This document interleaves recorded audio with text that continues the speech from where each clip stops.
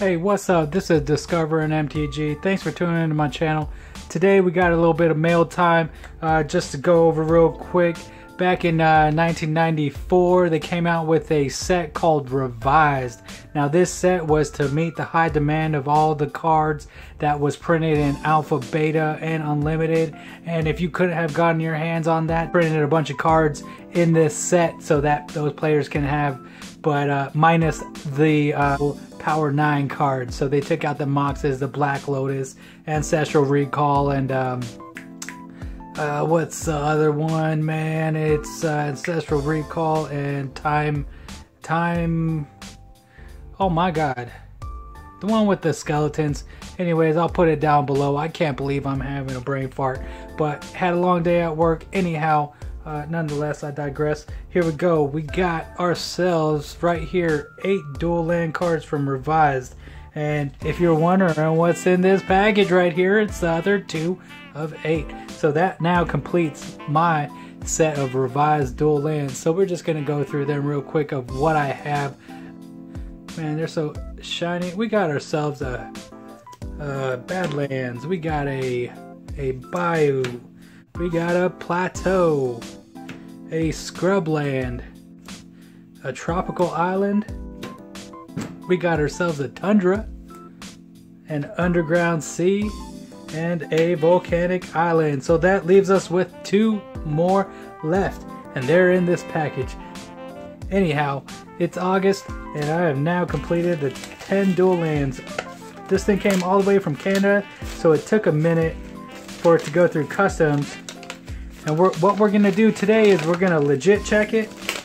I've got a jeweler's loupe off camera that I'm going to use to legit check the cards. If you guys don't know the card stock that Wizards of the Coast uses, geez, this packaging is insane.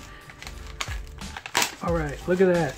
Well, I'll tell you, man, they sure probably laughing their ass off right now, just wondering how I'm opening this package.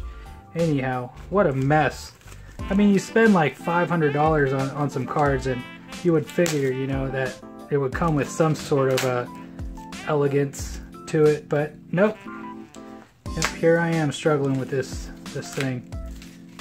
All the way from Canada Postes, who has the mostest of proxies, so I'm not too concerned. I got it off eBay, so there's a buyer protection. And look at this package, man.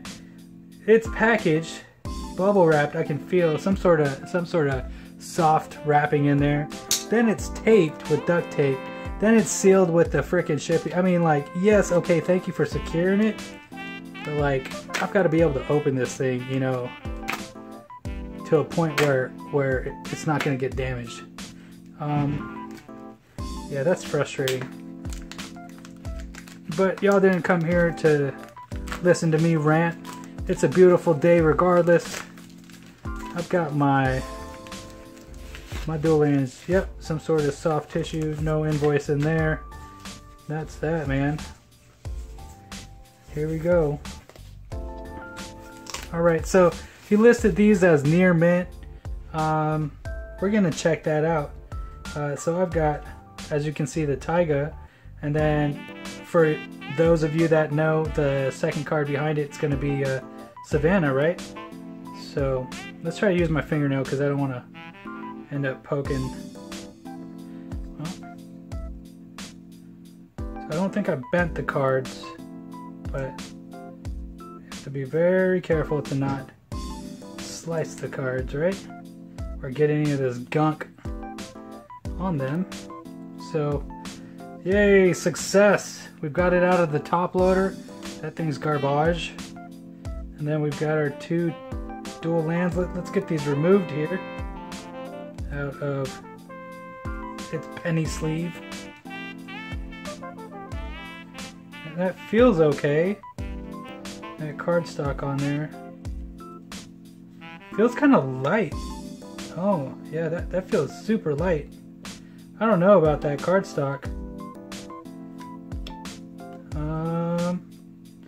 The ink on there is really light too as well. Let's go ahead and check this other one, and then I'm going to compare it, you know, just to be on the safe side. Yeah, this cardstock seems really thin. Could just be the old quality of the cards, but I've got my jeweler's loupe here. So what we're going to do is we're going to take this jeweler's loupe that I purchased. Now you can pick these jeweler's loupe up pretty much, like just go to Amazon. It's got a little LED light here. What we're going to do is we're just going to pick it up like so. And then we're going to look for that, that mark that the cardstock has. Let me see if I can get it here, guys. I'll place that up on the camera's eye. There you go, just bear with me. Almost got it. And place that card there closely. Now we're looking for... Huh. Interesting. So yeah, it's got the marks. It's got the marks. We can also check the back side here. Those of you that don't know, that green mana symbol has got a certain type of marking. We're just gonna legit check this Savannah here real quick. There we go. And it seems to be okay. Yeah, it's not like glossy or anything. But let's go ahead and check this other one. I might have to pull my other dual lands out of their sleeves just to, because the feel, it's been a while, you know, since I've had some revised cards in, you know, touching with my own hands. But here we go. Let's check the Savannah. We'll put it up to the camera lens here. Just bear with me here. And we'll put the card up to it just like so. Yep, it's got the markings. Okay. And then let's check that green mana symbol.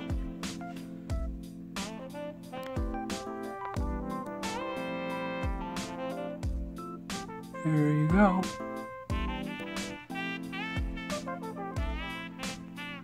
Alright, so I think these cards are legit. Maybe it's just my first impression of just being kind of skeptical. Them coming all the way from Canada, and then maybe the package kind of frustrating me. But yeah, these do look pretty minty. It's got a couple of nicks here on the corner. As far as like surface wear, the surface looks pretty nice on these. Very minimal play, if any. Probably was set in someone's binder at one point, and then just you know, just offloading them. Yeah, very well taken care of. Look almost packed fresh, but obviously here you've got a little bit of edge wear right there. Yeah, this one's kind of off-centered, just a little smidge to the right. But yeah, I'm not trying to get these graded. I'm just trying to complete a very nice set of dual lands. If you haven't noticed, I do play with my dual lands. I don't like playing with proxies. So since that's the case, I like to triple sleeve my cards. Let's go ahead and just sleeve these bad boys up. We'll turn these off, and then we'll go ahead and check my other cards just to compare, you know. Actually, as a matter of fact, let's do that first. So let's pull out this volcanic island here. So I've triple sleeved this one. Now the types of sleeves I use right here is a perfect fit from Dragon Shield. It's got that seal all the way around where you tuck that back end up behind it, and the card is fully sealed around the edges. In the past, they had sleeves like the penny sleeves, where like you had one opening and you would slide the card in, or turn it upside down and slide the card up into it. But these ones, you slide into it, fold the back end back, and it's got that perfect fit sleeve. And these are supposed to be like a one and done type of thing. If you pull it out like this, you're going to notice the crinkling right there. I have in the past managed to pull them out without it crinkling, but yeah. Okay, so yeah, I'm feeling this right now. You know the texture is kind of the same. This does feel pretty thin. but it just feels a little bit more sturdier in my opinion compared to this. I don't want to go ahead and bend my cards. There's a bend test you can do, but for the vintage age of these reserve list dual lands, man, I'm not going to risk it. We already went and did the Loupe test, and it seems like, you know, it's a go. So I got no complaints there. Just kind of skeptical from the get-go. But that doesn't mean, you know, I have no reason not to be. So, you know, you spend that much money, you always want to make sure that you legit check your products and make sure you're receiving what you paid for, what you had purchased from the get-go. So let's go ahead and put this card back, triple sleeved, so that it doesn't get damaged. And one thing that I really like about triple sleeving cards is, like, when you have a stack like this and you're shuffling, some people wonder, you know, hey, it's harder to triple sleeve and shuffle, but, you know, since you have 3 layers of protection, it rounds out the edges. So what happens is, at this point, when you're shuffling, they're just sliding right into those pockets, those edges right there, those crevices of, you know, the ridges of the cards. Instead of like jamming into each other, where if you single sleeve, they're going to be sharp and the edges catch each other and they're going to jam. But if you triple sleeve like this, man, like, they're just going to slide and glide. You just got to have like a big enough hand or experience enough to shuffle, be able to shuffle when you've got a 100 card deck that's triple sleeved. Or if you're playing some sort of legacy vintage type of format, maybe 93, 94, where dual lands are a must.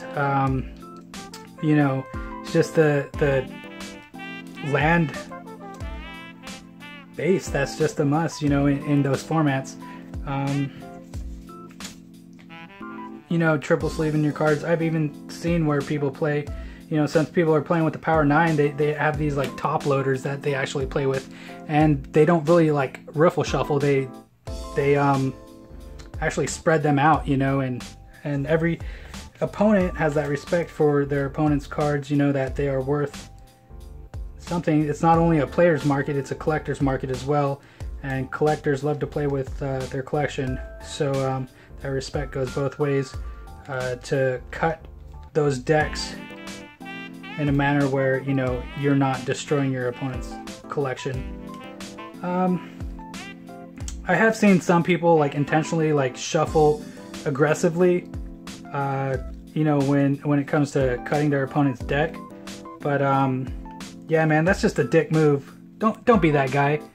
That's not cool. But yeah, if you guys like what I'm producing on this channel, go ahead and give me a thumbs up.